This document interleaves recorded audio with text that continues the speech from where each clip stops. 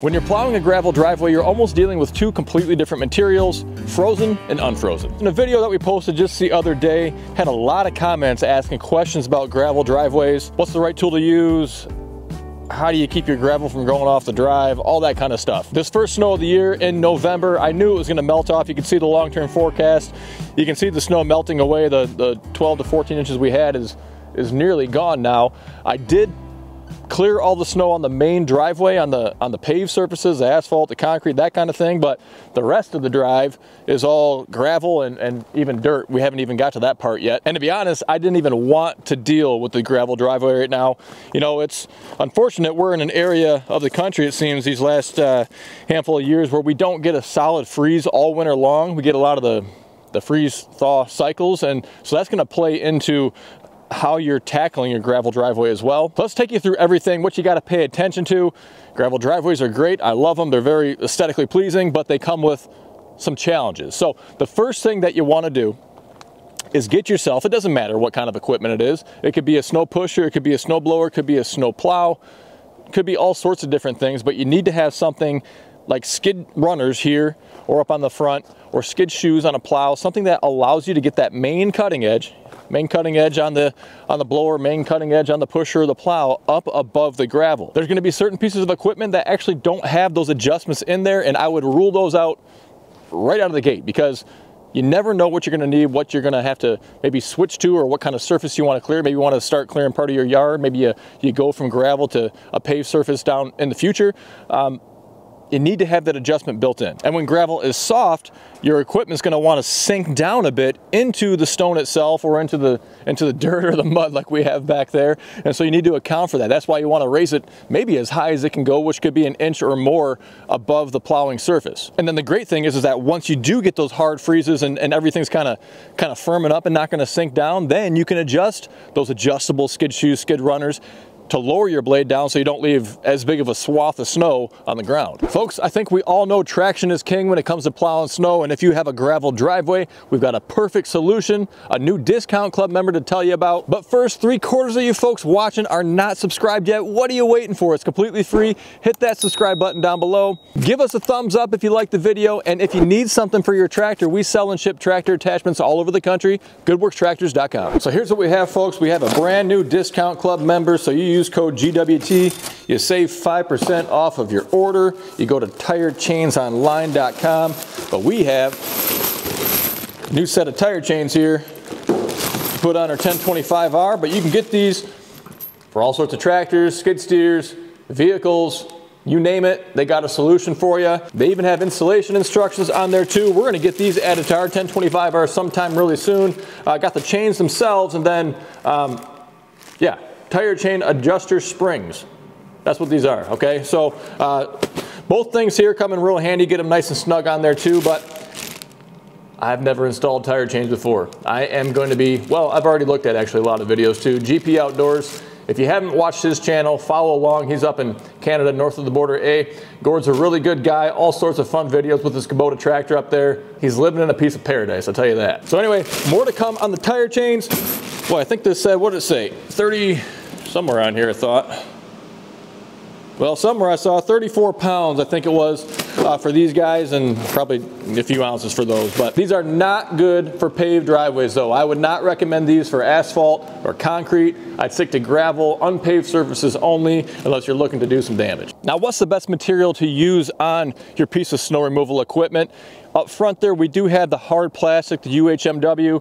Back here on the snowblower, we do have the steel skid runners and steel edges on there. I would suggest sticking with steel anytime you're going to be on a really abrasive surface like what gravel is. The UHMW, you'll see it marketed as being as hard as steel, but I do think that gravel is pretty rough on it. So we got this set up basically for our smooth, our paved surfaces and the concrete and everything else. Stick with steel on your edges and runners for gravel. Now, an interesting one that I'm actually gonna try out this winter for the first time is using a tool backwards. And that's gonna be a rear blade. So you can spin a rear blade. Oftentimes you would just kind of angle it to push snow or dirt or whatever to one side or the other of the tractor. But if you completely 180 it, spin it around so that that curvature is facing away from the tractor, and so it doesn't want to dig in and grab the gravel. It just kind of, the weight holds it down and just kind of glides along. That's going to be really good for those times in the season when your gravel's not froze up and it's going to have a tendency to want to leave the driveway. I think that could be a really affordable and clever solution without doing a lot of driveway damage. And then of course, when things do freeze up, you can go ahead and spin it around and get it into the more traditional orientation that you would think of. And in fact, a lot of the rear blades that we sell, I think the 72-inch and larger all have holes pre-drilled in them, so you can add on skid shoes, again, just like a front plow, to help prevent sinking down into the stone. Folks, we are proud to be sponsored by Rim Guard Solutions, a liquid ballast weight. It goes right inside your tires, completely hidden. We're big on safety on this channel. These tractors are just too light and tippy right out of the factory. Not only is it going to help with safety, keeping those rear tires planted on the ground, it helps with loader efficiency and traction too. The benefits of Rim Guard include being the heaviest all-natural liquid ballast weight on the market. It's not going to corrode your rims like the old calcium chloride. It's not going to freeze, and it's available at over 1,000 dealers nationwide. Find the dealer near you at rimguardsolutions.com. Now, one of the realities of having a gravel driveway is that you're just not going to get all of the snow off of there. A really common technique is to actually leave a skiff of snow on top. And so you kind of do that naturally by having that cutting edge raised up a bit, but you want to let that get packed down and harden up if you can, and let that stay there all winter long if it's possible. It's going to be kind of a barrier that kind of almost like seals the gravel down underneath and then keeps your cutting edge safe and above, and that helps prevent major driveway renovation in the spring. Now, if all you have is your bucket to use, then you can still get your driveway done, but you want to make sure you have that front edge rocked back, curled up in the air.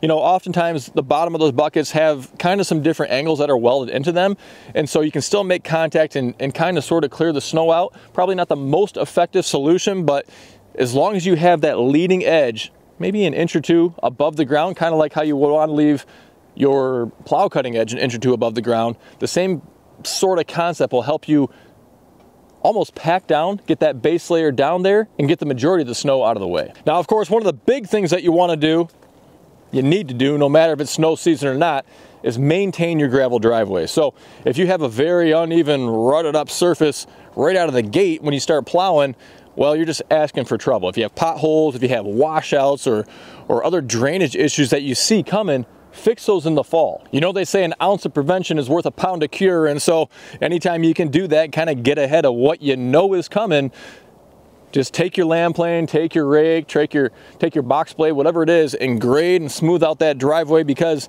if you start, well, it's a pain to get gravel out of your lawn or out of the non-driveway areas, right? It's expensive to have more of it dropped off and added on to fill those problems. So there's a little bit of regular maintenance. It's easy. It's easy if you stay on top of it. Don't let your driveway get out of shape to begin with, and you won't have those major projects to deal with next spring. Now, to try to give you the best bang for the buck, I scoured the internet to see if there were any other pieces of advice that I could give you guys, and I didn't really find much, other than they recommended one other tool, which I think it's kind of crazy, but I'm going to try this winter just to give it a shot. I can see it working, I suppose, but a landscape rake to remove your snow on a gravel driveway. You know, not a super aggressive tool, right? It's not super heavy, so maybe it's not going to be as inclined to really go down into frozen or semi-frozen gravel and strip a bunch of that away, but kind of stay on top, and if that snow is sort of clumping together, then maybe that 1-inch spacing is enough to do the job and get her done. So it's a bit unconventional, but I don't know, any of you guys tried that out there? So folks, if you're looking for a piece of snow removal equipment or another attachment for your tractor, we'd love to help you out. We sell and ship attachments all over the country. Visit goodworkstractors.com. Hey, I know most of you aren't subscribed that are watching, so hit that subscribe button down below and tag along. It is completely free. I want to thank you for taking time out of your day to stop by, and until next time, stay safe. We'll see you soon.